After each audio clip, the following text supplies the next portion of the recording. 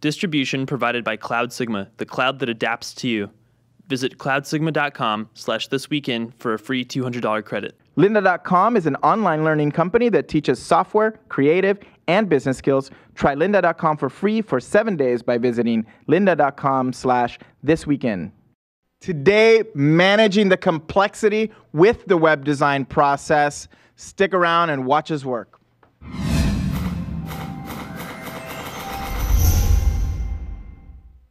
Bienvenidos al episodio número 105. I'm just going to go with the numeric episodes because I'm starting to get confused before seasons. I am your host, Jose Caballer.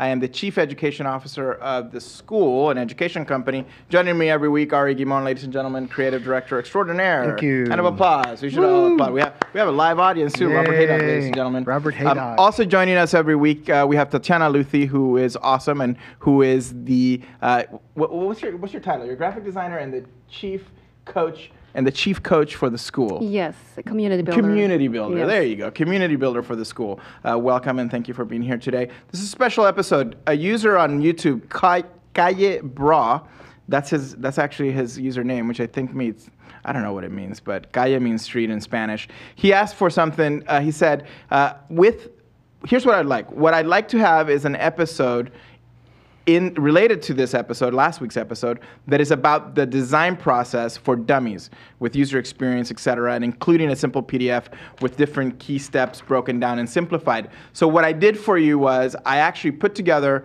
a blog post on theskoolrocks.com with the web design process and with this episode's outline on it. So if you want to read more about this particular episode, you can go to the blog, Managing Complexity with the Web Design Process, theskoolrocks.com, and you'll see it. So the goal of this episode really is to talk about this, and I want to get right into it and begin really just, Ari, sharing the journey.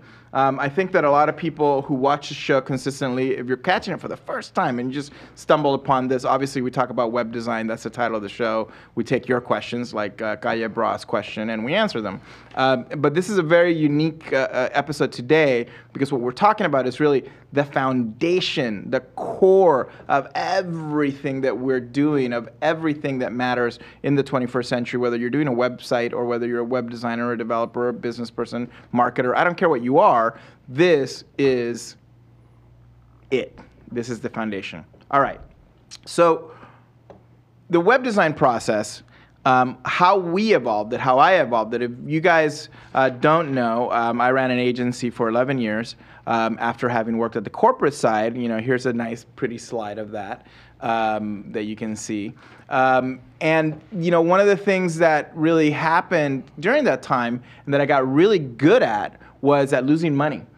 Having projects go over scope and, giving clients more than what, that we could, it's a problem that everybody has. It's like Mr. Client, Mrs. Client, what is it that you need?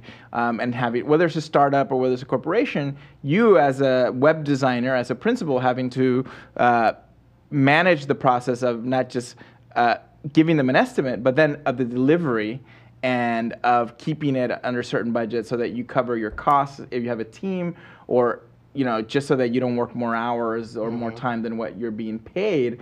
And I think that this is the crux of almost any new web designer that's out there, or of a person who's managing a large team for the first time, or of a growing agency, of a digital agency, a digital web design practice. There's a lot of flavors of what you can call it, freelancer, like Ari, a mercenary, it could be a small boutique agency with 2-3 people. It could be a 10 to 20 person boutique agency, and it could be a 200 person agency. This problem is pervasive across all of them, and we're gonna solve it, or not solve it, but we're gonna talk about it here. Where does it come from? Okay, Ari, so you have some experience and understand, and if I give an overview, you'll because you know this by heart. We lived it, yeah. We've lived it for That's a long right. time. We're super OG.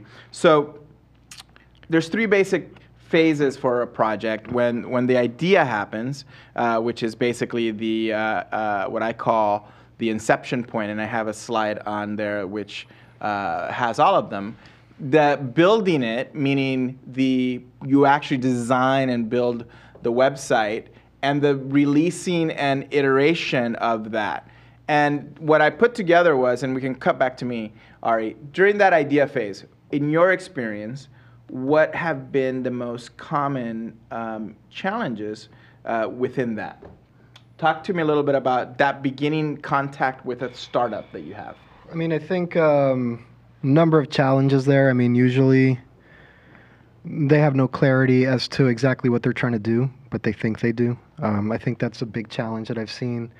I think that there's what I've heard called, what you call the shiny object syndrome, where they basically just go through all the apps that are in the space and they say, I want this, I want that, just basically trying to cram way too much into what they're trying to do. I think that's probably one of the biggest mistakes that I've seen. So basically they get really excited about everything and they're like, oh my God, I'm going to do this. Yeah, and then they're like, well, how much will you do it for, basically, right? Like they just want a number, and they sort of want a promise from you that if they give you that number, you'll deliver all those features back to them. And you basically have no idea whether you can do it for that number or not. Not really. You're just hungry. That's right. That's right. And then you get into trouble when this thing, I mean, you accept it, but then you start peeling back the layers and the thing just gets bigger. I mean, in my experience, usually what you estimate, what you think it'll take, it takes twice that long is what I've kind of run into. Which is a good way of looking at it. I like that. Yeah, it's about twice as long. Tatjana, and you're a newcomer to the space, so you're actually perfect because we can talk about it from that point of view. What have you experienced in your first startup that you're doing now? Well, there's, just like you said, there's so many aspects that you need to create clarity around. It's the money aspect. It's, understanding the language of the client. It's understanding the language of the developers, of the team you're working with. So it's a lot of communication challenges. Could also be, dealing with people's personal issues and ego. So for me, the approach that I usually like to take on is how we relate to the team, how we work with each other, and how that can actually be rather complex at times if the team is not aligned with a clear intention and a clear mission of what it is that we all try to achieve together. That's perfect. And you talked a little bit about the team and it being about the team. And something that I'm doing right now, I'm reading the Steve Jobs biography. And I usually wait a little bit till it kind of all dies down and read it in a little bit in peace. And I'm at the beginning of it. I'm listening to it on audio tape from audible.com, who should be a sponsor of this show because I use them so much. The idea that the Silicon Valley in the 1970s and 80s, when Steve Jobs was doing Apple, was the perfect environment for the innovation of what they were doing. They were combining technology. They were collaborating between Steve Jobs, who was marketing, and he was engineering, culture-ish, but he wasn't an engineer. He was more of a marketing and ideas guy, where Wozniak was a total nerd and engineer and couldn't talk to people. The flaky, dorky, and the obnoxious coming together to work on this because they had common, ground in the 60s and culture and music and the counterculture movement and, spirituality. Those were the common grounds. It was actually the personal that connected them. They were completely different people. And I see that today. We are here, 30 years after that time, and now or more actually, 40 I think years after those times. Or let's say we're 15 years into a computer revolution that has changed everything. And I realized after reading that, and I had a conversation with Michael, who's awesome in Phoenix, Arizona, shout out, who joined the school to do content producing for us, integration basically, sponsorship and content producing. And he mentioned this idea that he's trying to set up an environment in Phoenix, Arizona, for the startups to come, for those people to come together to do to innovate.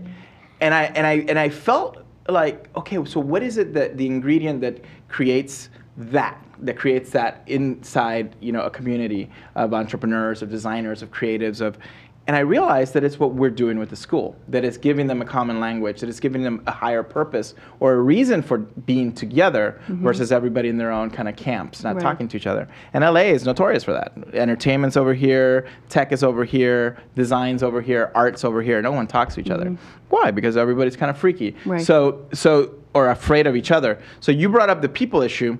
And I'm going to break it down exactly how it's here. And this is for you, Calle Bra. And by the way, tell me on YouTube, what the heck does Calle Bra mean? Because my guesstimate is it means street brother, which Bra is, or it could mean a bra, which is different, but I don't know what a street bra is. All right, so I have here this. If you click on the slide in the blog post, you can actually get it. So in the idea phase, you mentioned it already, shiny object syndrome. That's I want everything. I want this. I want that. And the entrepreneur, or even actually the executive at a company, your boss saying, "Hey, let's do it like this." Hey, Pinterest. Hey, the latest, greatest. I had somebody who showed up with a comp for what they wanted from us when I was running the group that had like LinkedIn meets YouTube meets MySpace meets, it was like 4 things or 5 things together. That's funny. The way I've heard it recently is like they like take a niche market and an existing product that's successful and then just smash it together. So like the Pinterest for dudes. That's right. I just heard that on This Week in Startups. That's right. Typical. Or like the Facebook for like prayer networks or whatever. I mean, just kind of people are just trying to replicate these things that they see out there that are successful, and they just kind of want to get on the bandwagon, but they don't really know what it takes to make it work. By the way, you know what? I think it's okay because that's a really great way of dry humping your first startup and learning from it. So if you're an entrepreneur out there and you're thinking of doing that, or if you're an executive, here's something. Instead of me criticizing or being an a-hole about your intent to really go out there and do it, I say go do it and have fun. And what the Pinterest for pets, whatever it might be, but that's do it because you're going to learn, and that's the only way you can really learn. A lot of people, again, of course, make sure that financially it makes sense and that it's an authentic kind of, that you can, basically you have the ability to do it, but. I don't know. I could vice versa. I could say, you know what, stop effing doing that, and get upset about it. But I think that's the only way that you learn is by doing it. That's by the way making mistakes. I learn by doing it, by making the mistakes. I have a hard time telling people what to do. I can say, well, I can help you or I can share my experience, but I'm not going to tell you how to do it. And I've done that with a lot of friends that I see doing startups, and I see them making all the mistakes. Do I stop them? No. They won't listen to you anyway. They won't listen to you anyway because they're so like, focus, this is what I want to do. Me and you have talked about this, where I say, look, this is with love. I'm just sharing my experience. Right. Do what you're going to do because you're going to learn it. So the next phase, I'm only going to talk about the challenges, Kaye. Execution, this is designing and building. So during this phase, the biggest challenges that I've seen, and again, and if you read the blog post, is based on my experience, different languages. Tech people speak a different language, then designers speak a different language, business people speak a different language, and you see them talking to each other and they're like, what are you saying? I have no idea what you're saying. And no one's willing to, in a way, translate or to speak in a neutral way. The different thing is alignment and functionality. At a corporate level, every single department is going to have a different interest on what they want from the website, and you have to figure out how to, or even a nonprofit, a large nonprofit who has different departments, development, marketing, there's all these different types of components of an entity, of an organization that need to manifest themselves. And everybody wants to make sure their stuff is in the first iteration of the website all at the same time. Even if it's against the best interests of the company, which is they don't care. It's all about me. It's That's like, right. I want this on the website. And they really fight politically, high friction fighting. I see it all the time. I've been in this for 16 years. I mean, I sit back and I'm like, oh, that's nice. Yeah, sure, fight. And I'm obviously, I can't take sides. I have made the mistake of taking sides, and it's not good. Lack of an adaptable process. That's actually a huge one during the execution phase. People try to build a website like if they're building a freaking washing machine. That's right. What are all the parts that we need? Let's define it. Let's bring it together and let's assemble it. And that doesn't let you change. It doesn't let you change. It doesn't let you change because you're always going back to that list of features that you promised, even if the product is starting to change before your eyes, right? Like as you're defining it.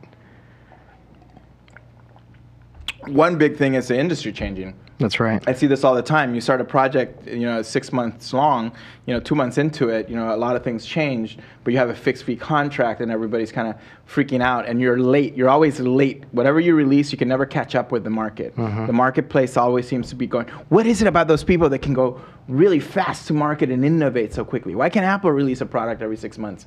It's really, a lot of it is ingrained into the culture, into the people, into who they are. It has nothing to do with, the mechanics of the business. Well, it does have a lot to do with mechanics of the business because, like you said, the people are really at the end. In knowledge work, it's about people. Right.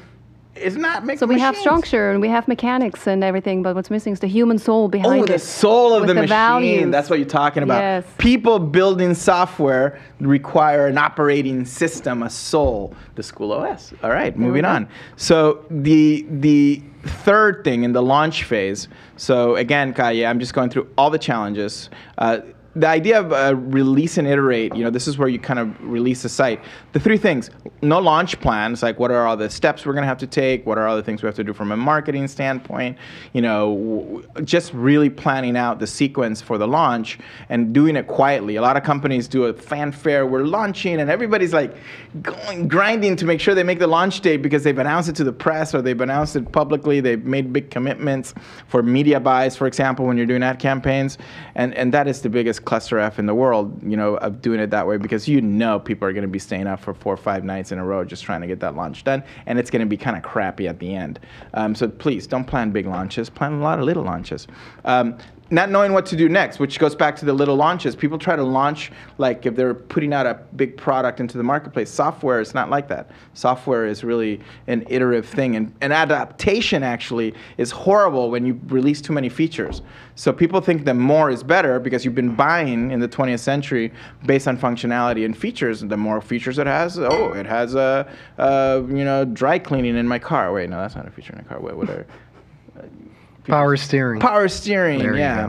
And then finally, there's no systems to capture learning. Like, what are you learning from your users? And sometimes you don't even talk to your users during the process. You're just guessing. This is what I want, and I tell my development team, and we build it and we put it out, and you haven't even talked to a user all the way through that cycle. Actually, that's a problem, and I have it here on the launch phase, the user testing part. But you need to do that way at the beginning, meaning the validation during the inception phase.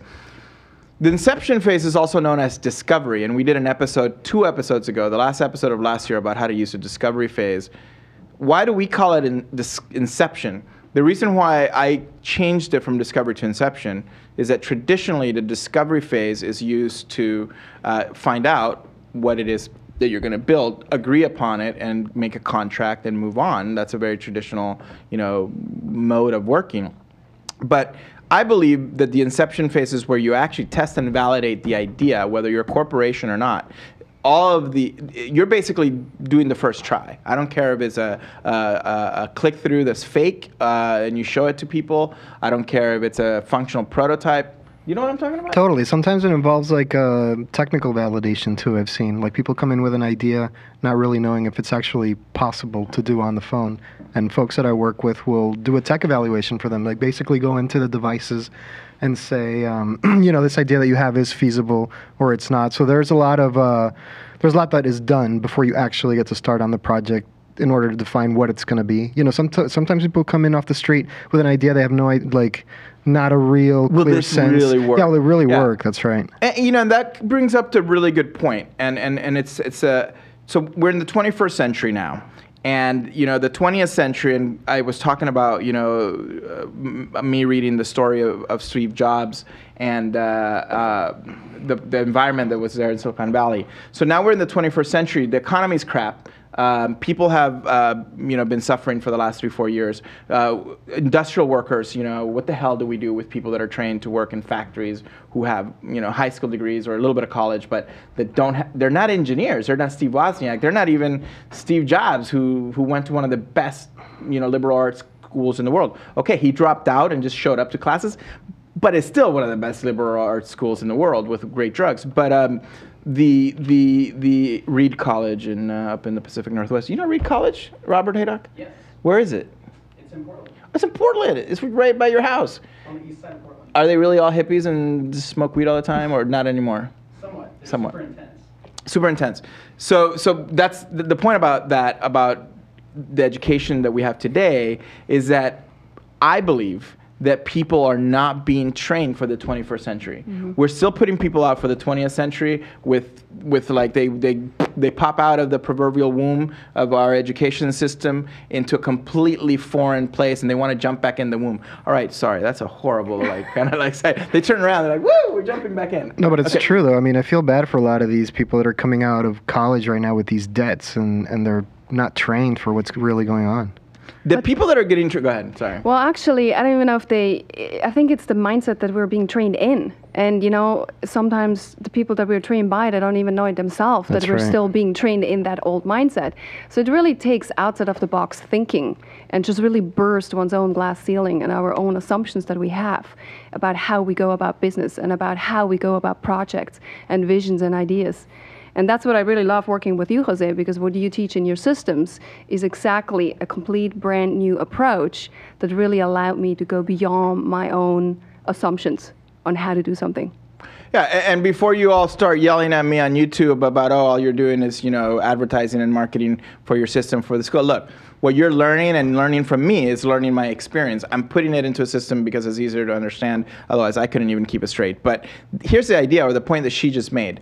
And going back to Kaya, to your question, next week, we're going to talk about the process step by step. The tools that we use, the inception phase, what do we do? The execution phase, what do we do? And the launch phase, what do you do? And we're going to focus on inception, but we're going to really go through each of those steps for you and talk about how you can structure a project. So I'm going to recap this very quickly and contextualize it to what just happened here. And also something that Robert Haydock and I were talking about a little earlier that's important. I don't know, do they have your screens up or no. Just mine? One of the things that is interesting is that I was, I'll do the recap in just one second, but one of the things that's interesting is I was mentioning that lynda.com are one of our sponsors. They're, I think, 16, 15 years into it, and they do online video education, and they help you create whatever you need to create. All the tools are there. You have so much access to all the tools that it's not even funny. Just go to lynda.com, check it out. Go to lynda.com this week in. You want to build a startup, you got all the tools. You want to build a website, you got all the tools. You want to learn how to do a keynote, you got all the tools. You want to learn how to use Microsoft Office, you got all the tools. Anything that you need to do from a computer standpoint is freaking available. There's so many dang videos. And I did a tour the other day. They do 300, 400 videos a year. They're epic in their output. Even though they haven't raised venture funding, I think, in their whole 17-year history, recently they announced that they raised $100 million in funding to grow and to expand, lynda.com across the world. That's what I'm talking about, that you can do whatever you want to do because everything is available online. Now we come to the summary. So if everything is available online, if you can do anything, the question is, where do you start?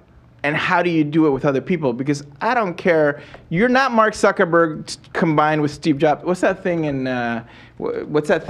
South Park when they put an episode where they put 3 people together based on that German horror movie? It was just awful.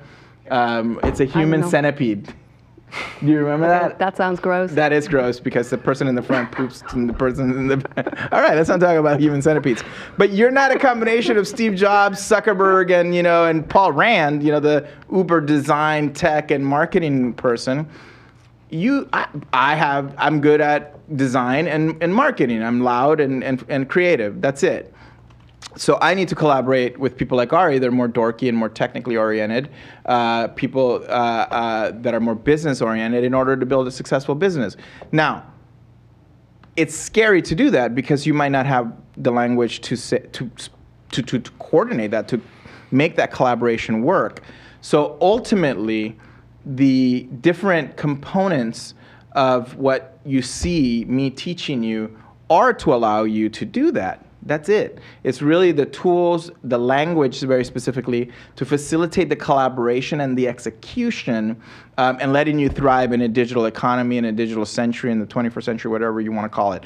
Look, Lynda, all of the different tool sets, all the different education things that we talk to you about here are available. Go learn it. Now, we here on This Week in Web Design, soon to be the School Live, we're going to share with you the process, how to use those tools in order to accomplish and reach your goals, to do what you're doing. Think of us as the roadmap. Think of us as, your friends for the journey. All right, now that sounds like a real... The Sherpas. The Sherpas. That sounds like a real hippie show. We'll be your friend on the journey. So let's talk about that journey. Here's why. Next week, we're going to talk about the 3 steps in the process: inception, execution, and launch in detail. Remember in detail that the reason why these things are important and the challenges that you have. Go to the website, theschoolrocks.com, and it's the first blog post that you'll see. Read it and understand it a little bit more, what I'm talking about. Understanding the obstacles and understanding yourself are really the first steps you have to take in order to figure out how to overcome it. What we try to do is we try to use the tools and just go what I call the dry hump and do it without knowing how to do it. That's horrible too. The metaphors are getting a little bit offhand. But instead of dry humping it, learn how to do it really well once you have all the skills, because everybody can gain a lot of these skills. The question is, how do you use them for good? How do you use them to move the needle forward? How do you use them to not only to make money and live in the 21st century, but ultimately what the hippies doing LSD in Silicon Valley in the 60s, in the 70s and 80s were really seeking, which they were seekers. They were seeking a higher, experience for humanity. What's Enlightenment. Next? Enlightenment. The personal computer is a product of the search for the next evolutionary step in humanity. I'm reading this and I'm going through that and I'm like, oh my God, these guys were looking for the door to heaven. This is all wow, that was a mouthful. No, but it's I'm true though. serious. And I think right now the next one is the cyborg, even though that sounds totally crazy. Well, Kurzweil just got hired by Google to be their head of, I don't know what the hell, of human-computer integration. That's totally. He's the head of we're going to figure out how to make you into a human centipede. I see it all the time. With a Mac behind you that's horrible. That's messed up. I got to stop watching South Park. Okay. But the point is that in this journey now comes a time when the only real... So a lot of startups happening, ecosystems developing, going back to the point about Phoenix and about my conversation yesterday with Michael. He said something interesting, and I had just finished listening to a chapter in the book, and he said, we're trying to replicate, this ecosystem, create an ecosystem here in Phoenix, and we love what I love what you're doing with the school because it's helping us. And I realized that the meetups in Boston and San Bernardino, here in West LA that you're doing, and Philadelphia that are coming up, of sharing the school and sharing the school OS. Are doing that, are helping create that ecosystem, are pushing forward what's next. And me and you together came to the realization that what we need is really the ability to collaborate in order to be able to execute. Right. It's too hard to do it alone. Yeah, it's too hard to do it alone. And collaboration requires empathy. It requires deeper understanding of yourself. It requires a higher purpose and a drive. That is a very non-20th century mindset. Right. And the 20th century was ruled by white dudes. And the 21st century is changing. Yesterday's inauguration was like, what? Martin Luther King Day, we have a black president. His entire, speech was about the 21st century to some degree. And doesn't matter who I voted to, Mitt Romney or Obama, and I'm not going to tell you who I voted for. But the idea is that the realization I came to from the data and from what I've been seeing with the school and with what I've been building is that there is a unique place for women in technology in the 21st century as leaders to help us make this transition. So we've built it to where it's now huge and it's ruling the United States economy. Technology is just, pervasive. I walk into an airplane and every person's on a tablet or a smartphone, and you see kids playing and 2 years old, they're like, so it's really happening, and there's no stopping it. How do we use this? How do we build the 21st century? Who's going to lead it? Tatjana. Caller from Pittsburgh. Wait, no, you're not from Pittsburgh. From the west side of Los Angeles, where all the Prius driving people live. Well, I totally agree with you. I think, so far humanity, and I would say especially men, have done a really good job in building a foundation and the structure and the mechanisms on how to create, a safe life for, for many of us. And what I said earlier. In the West? In the West, correct. And how can we take that now? How can we take that mechanism and how can we infuse it with a little bit more soul and meaning and purpose that really stands for the flourishing and the goodness for everybody, everyone? And that's what do you how mean by I see that? it. Well, I consider that kind of like an expansion from creative self-expression going into what I call an evolutionary expression, where you use yourself and the vehicles that you have, the professional vehicles and what you've learned and your experience, and you package into a business model that actually makes a contribution. You're talking real evil there. I don't think it's an evolution you're talking about. You're talking about an evolution. I'm joking. By evil, I mean, you just said the word packaging business models, yes, right? Yes. But what's interesting in what you're saying, and I'm reading, you guys are going to think that I read a lot, but I pace myself. I'm reading one book on audiobook, and the other one I bought at Whole Foods the other day. Conscious Capitalism, the CEO of Whole Foods just came out with that book, and oh crap, there's a signing this Thursday that I'm hoping I can show up to, but it doesn't matter. I'm not a Whole Foods fanboy, but it's kind of expensive. The idea is that capitalism, in the first chapter, which I read in the car on the way home, I wasn't driving, was really about the 60s and the counterculture affecting business. So Whole Foods was born around the same time as Apple-ish or after that, within some of the same kind of premises and cultural context of it.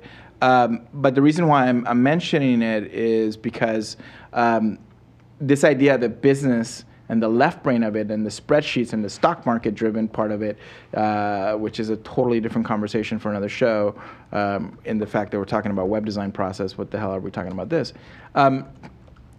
All of those things were very left brain and quantitative, and we're going into a hybrid time where we need to be able to be both, design and math need to live together, engineering and art need to live together. You know what I mean? Yeah, infuse it with quality now, not just quantity and quality and value. With quality, because that's actually the right thing to do. Like putting out products and having low quality products because it's the most profitable thing to do is pretty douchey. It's like, what? What's the point? Yep. There is no point. So there's almost a higher purpose in what you do and whatever you do. So that merger that's occurring and this transition that we're going through is extremely important in what we're talking about in this show, because a lot of it is being driven by digital. A lot of it is driven by new business models. A lot of it is being driven by Aure, you are the new, artisan. You're the new craftsman. Yeah, you are what in the Renaissance was, creating awesomeness, new devices and new things, and you're not doing that alone. You play a part in a team. That's right. And Martin and all the other people that you work for are collaborators. They represent dorky and evil, and you're dorky and flaky, and you're doing that, right? How, based on our conversation about what you realize in evolution, why are we doing what we're doing? Why are you here? Why are we doing merge? Why are we? And tell people what merge is, first of all. And if we do have that slide, that would be great. If we don't, that's okay. It's a slide that says merge really big on the top. Oh, there we go. Look at this. Explain to people what this is. Well, Merge is a 2-day conference for women who are really passionate about merging their passion and their values and what it is that they stand for with their career. So it's all about how can we build a meaningful and purpose-driven livelihood as a expanded expression, creative expression of the self, so it becomes a vehicle to make a difference in the community. And that's really a reflection of who I am, of what I stand for, and I model that inside the Merge conference, inside everybody that I'm come in contact with. And I see myself really as an inspiration for other women to do the same. We can do that. We can merge our passion and our profession. And you're interested in that you were a banker, a Swiss banker. Yes. So you basically worked for the people that hide all our money here in the U.S. And you became a graphic designer. You went to the Right. same school that I went to, Art Center College of Design. Right. Why the hell did you do that? Like, what was the shift? I guess, again, it had to do with seeking something that might be a little bit more fulfilling and a little bit more meaningful. So I came across design, and, I did go and I went to see a professional counselor in Switzerland about career counseling. What did they say? And he said, you are creative. You should do something creative. And I'm creative. I didn't even know what that meant. It was not something that we used, the way I grew up. Yeah. I mean, I grew up in a very service-oriented culture. It's all about, banking and insurance. So I really had to actually Did you grow up in explore. Zurich? No. Actually, next to Zurich. Next to Zurich. It's called Canton Aargau. Oh, And so, yeah, it became a whole quest for me, to see what that really is and what that really means. But the reason why I find it fascinating is because your quest is very not unlike what a lot of our audience has been going through. Both men and women going through this quest of seeking something greater than themselves, including me. I'm like, you know, I can't just be, you know, a digital agency for the rest of my life. This is just gonna, you know, I try to make it better. Like I try to figure out what are the problems with it, how can I make it better, and how can I make it less painful, which is I'm not sure who or why you would just put up with it and not seek, you know, to improve it. Does that make sense? Totally. I think initially it was more of a personal quest. And then it expanded into something larger, into something bigger, especially what we were doing with each other with the Merge conference. Let's talk about the other people that are going to be at the Merge conference and get their points of view. Are they on by any chance? Are the callers on? Let's see. Lena should be on. How can we test We're going to it? end it. So here's what I'm going to do for those of you who are watching and who are like, where the hell is this conversation going? So first of all, we're done with talking about the process and the challenges. We're going to talk for the next few minutes, about 5-10 minutes, with our guests, and you can introduce them while they're coming on, with two guests who are going to be participants, panelists at the Merge conference. And when is the Merge conference? Is on the 2nd. There's a couple of conferences that I need you guys to know about. Many of you are coming to the Launch conference or the Launch Festival, which is, if you know your dates, it's on March 4th and 6th. The weekend before, March 2nd, and no, the meeting hasn't ended, so the challenge could be that I am logged off from it. So I'm going to actually go back on it, my meetings, and I am going to get back on it. Merge guest speakers, start. I think that's could be what happened. There we go. I'm on now, so it should be on there. So, and let's turn off GoToMeeting. What I was saying was that Launch Conference is actually by far something that, you know, you went to the Launch Conference, Robert Haydock. What did you think? How many times have you been? Once or twice? Once. It was unbelievably good. It was unbelievably good. What did you like about it? Just the atmosphere, all the creative people, and talking to lots of random projects that are happening in startups and at different stages. So it's festival. I have it here up on my screen. It's festival.launch.co. You've seen me posting a lot of this stuff on the Twitters and on the Facebooks. And the reason why I would recommend that you go, and Jason Calacanis is giving away or is doing $1 tickets for those of you who might be broke or are unable to afford the $300 or the $1,000 version of it. You know, I had a lot of friends go last year, and people that I've invited. I have a whole class from Berkeley, from their entrepreneurship class, a gentleman that I met at the airport in Pittsburgh. And I said, hey, you should have your class come to. He teaches exactly this. He teaches innovation within the corporate structures. And we had the conversation about the challenges that we just talked about at the beginning. Why is it that it's so challenging to execute for companies in the 21st century? And I've been speaking on this over and over again at conferences. And I continue to get invited to talk on the topic because it's so, like, it's right now, it's happening. People see the news and the Zuckerbergs and the Apple and the, you know, and the Samsungs and the Blueberry. What is that? BlackBerry. I like Blueberry. The Blueberry, yeah, that's a better company for that. And the Blueberries of the world. And they're like, wow, why are those companies? And the reality is that most of America is made up of, you know, 20th century industrial companies. It's your manufacturing, it's your services, it's your, the most of America is not publicly traded, you know, Fortune 500 NASDAQ tech companies. Where the hell are they represented? You know, what is the next movement within those, you know, how do those companies transition into the 20th century? So the Launch Conference is a real insight into the startup community and the lessons that you can really bring to that, whether you're a designer, whether you're a developer, whether you're an entrepreneur, whether you're whatever you are. This is really a great opportunity for that, and I would definitely. Are you going to be there? Yes. Yes. So March. I mean, the fact that there's so many different people from different kind of disciplines in there, talking and collaborating and sharing ideas. I mean, that's something really interesting in and of itself, right? It's not a design conference, right? It's not, and something that's really interesting is that you actually talk to history. So I was just in reading, you know, the history of Apple, Atari, which we're sorry, but filed for bankruptcy yesterday. It happens.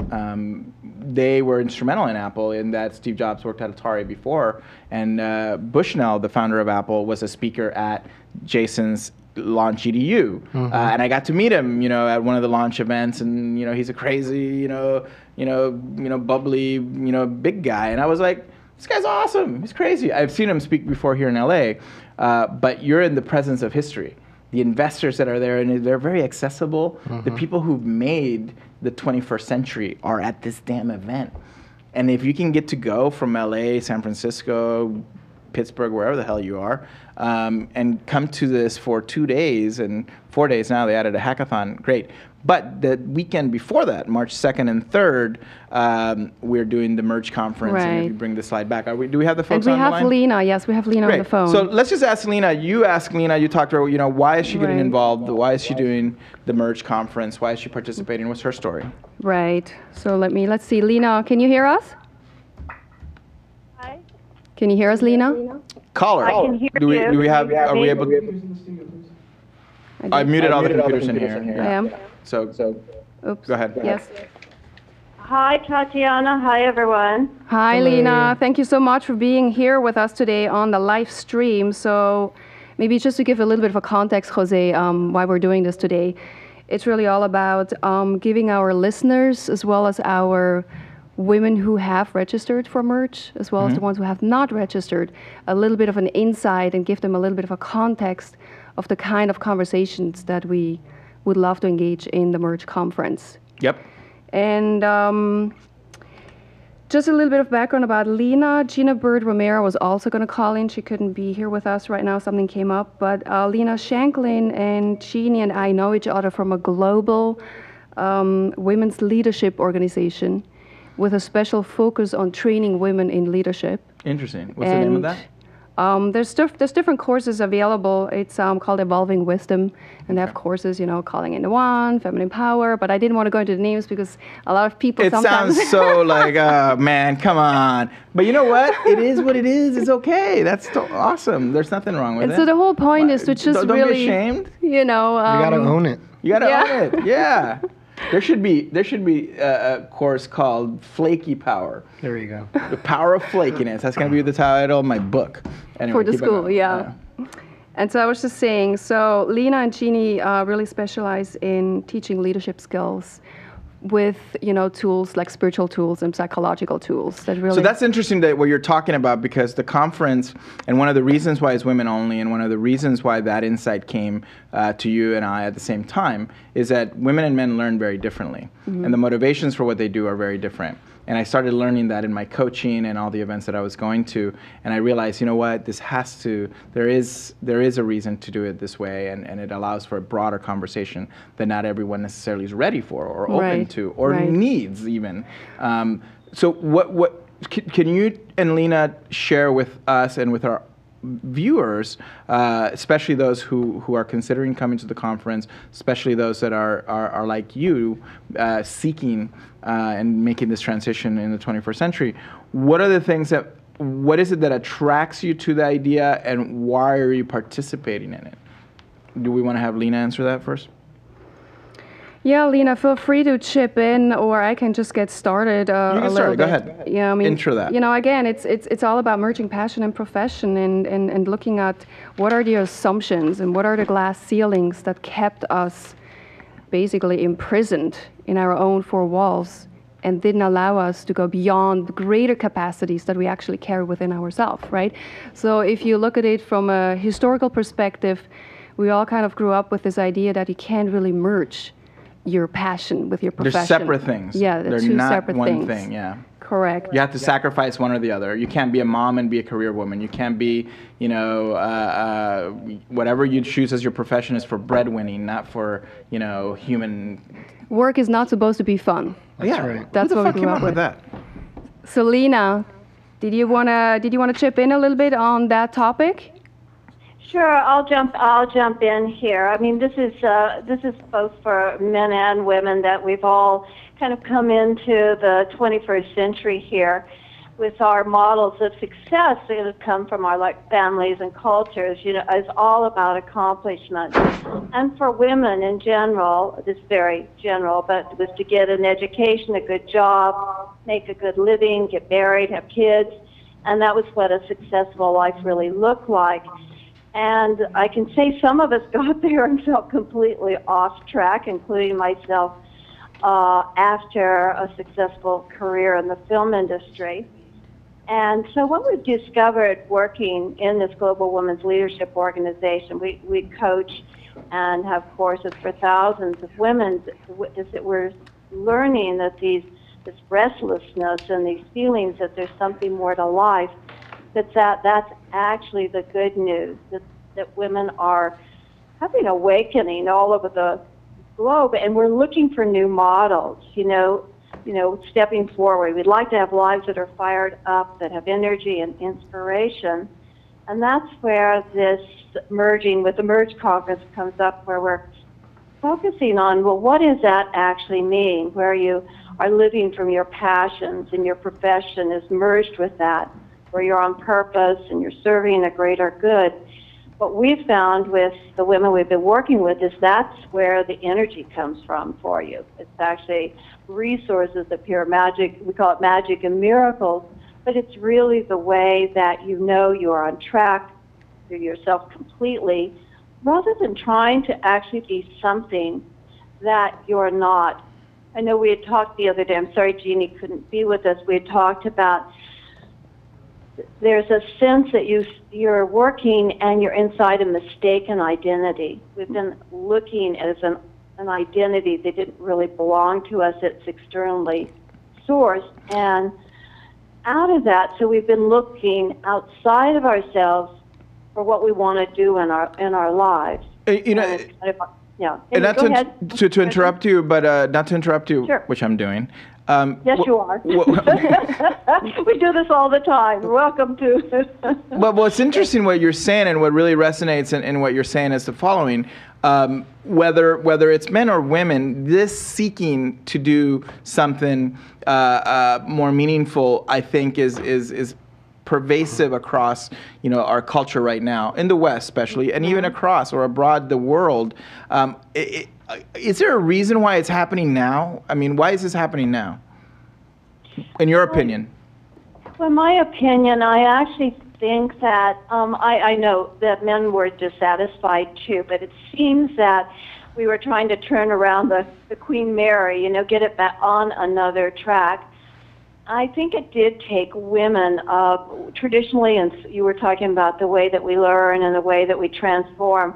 We are a little bit different structurally, how we learn and how we view things, and coming from traditions, like our strengths come from our history and our genetics, literally, of taking care of what's interrelated, what are the relationships, how's it going, taking the temperature, seeing that, and those are actual qualities that are needed in leadership today. I think everyone's seen that top-down hierarchical structures don't actually invite high creativity. They don't invite a sense of ownership of that everything is going well.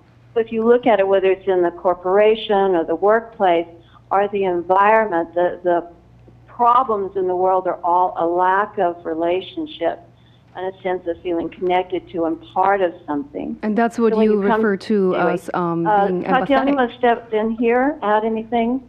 Yeah, actually, Jose and I spoke about that today. It's this whole aspect of just really being able to be empathetic with each other. Mm-hmm. And even if we take this, let's just say, even if we put it into a design project right now, right? It's all about really being able to understand and relate and being empathetic to the user and their needs and their goals. User experience, and you're bringing it up at an interesting point. And Ari, you would be, you could attest to this, and Robert, you can also attest to this. That what's interesting is that my journey and my understanding of these two things came together because I'm a web designer, because of user experience, where I looked at the foundation or the fundamentals of user experience, where there has to be, a user-focused kind of product.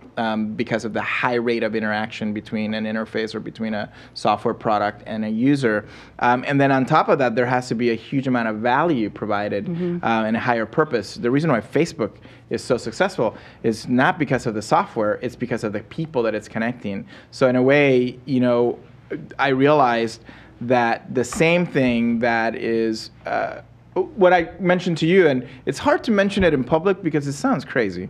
Here, I'll do it in this metaphor. I read a lot of business books. Lorraine read a lot of spiritual books, and one day she commented to me that. And Lorraine is your wife. My wife, Lorraine. She said, your books are totally the same, because I was sharing with her the topics or what it was saying are totally the same with what I'm reading. I'm like, sure, whatever. And I actually then read them. Right. And I'm like, holy mother of God, it's the same stuff. But that's exactly what happened to me with, being part of this global women's leadership community and then aligning myself with you. I saw the exact same thing. It's a mirror effect. We're both talking about the same thing, just with a different language. Yes. So this conference is an opportunity for us to ask the questions, to talk about the language, to speak to have the opportunity to speak in a language that is in a safe environment, to speak in a language that might not make a lot of sense to maybe other people, but ultimately that discussion has to be had. So to me, it's a forum in the, forget about it being a 2-day conference for women who want to merge passion and profession. It's a forum on the future. Right. That's what to me it is. This is the meeting where the conference, the 2 days where we're going to discuss what the agenda for what the future needs to be and how we're going to get there. And the last thing I'll say, because we're 10 minutes over time, look, I wish we could have somebody, even the CEO of Girls Who Code, which is a really great movement, and I'm looking at their website now, and it looks pretty cool. It looks very schooly. And that would be a really great guest. But who we have as our one of the conversations, we're doing this a little different in that it's not going to be talks, people standing up and talking. It's going to be very conversations. Think of it as Tatjana is now Oprah, and we're going to have conversations. Yeah, there you go. Except Swiss. Who's going to be Oprah? You going to be Oprah? Either me or Tatjana, or we'll be, both of us will take the role. I'll be the white version. You can be Dr. Phil. I'll be Dr. Phil. Yeah, there we go. Yeah, that's how we're going to do it. We're going to have conversations instead of just talks and panels and workshops, all in the 2 days. But the CEO of Knock Knock, Jen Billick, who is a friend and also a pretty amazing woman, and she's, I think, 11, 12 years into it. We have somebody from lynda.com who's going to be joining us. Linda herself couldn't join us. But Jen, the reason why Jen's important, I have her up on my screen, is that she has a pretty cool company that I've followed for the last 10 years, Knock Knock, where we put the fun in functional. And it just the spirit of the company, it's so much her, because she was a writer, she was a copywriter, and she was in the advertising world, if I'm getting that right, into a very cool business. That she's, she was in the Inc. 500, she's grown the business substantially. And I really think that she's a great person. Just look what has allowed you to do that, in addition to all the other conversations. So we're really looking at the abilities, the underlying abilities that allowed her to do that. Exactly. What are the underlying, and having that conversation. The panel that we're starting with, that you're going to be moderating with Lily and with everyone. Who else is on the panel? Can you who are the people and what do they do? Just real quick on that panel. So we have Lena Shanklin. Lena, sorry, Lena, I called you Lily. Jeannie Bird Romero.